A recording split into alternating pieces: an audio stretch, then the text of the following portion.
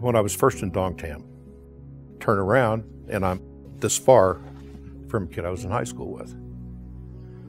We're talking, just having fun, and he's in the mortar platoon, and I'm in the infantry.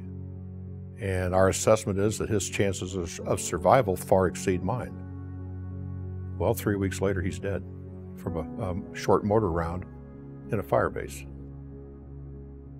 And when I got hurt, there was an article in the paper, and this man's mother saw it.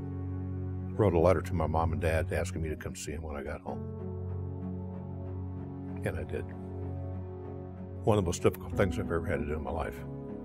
But what can you say? What can you do? Sitting there at the family farm table, looking at a mother and father that are inconsolable that their son is dead. I mean, 3 months prior to that. And you're there alive trying to tell them about his last days. Talk about feeling guilty about being alive.